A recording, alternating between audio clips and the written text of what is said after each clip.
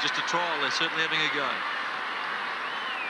Downsborough goes short and finds that player there in Kingsley. Kingsley. Oh, poor kick there has ended up with Crocker. Crocker, short pass. Coming out to meet it was Longmire. Can't quite get possession. Mead relieves for the Power, looking for the safety of the boundary line and finds it. Clever kick. Darren Mead's impressed me. Physically, he's probably not as big as a couple of these guys, but he's had a shot against the AFL opponents. He's got Longmire, Carey, and he seems to be handling it very well strength-wise. Well, it's a great experience for even North Melbourne's young players, as well as Port Power's players that haven't played at this level. Simpson it is for North Melbourne to kick them into attack, but a good mark taken back there. Oops, be careful. That could be taken off you, Nigel Fiegert. Not, that isn't him, is it? It's Tom Harley, is it? Tom Harley for the Port Power. Kicks it high towards centre wing. No mark taken.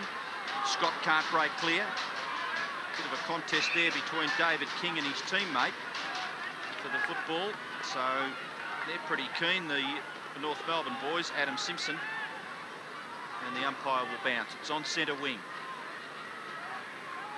Lade and Capuano. Lade has the front posse. Tries to get it down. Nearly to Brown. Pretty good. Dickey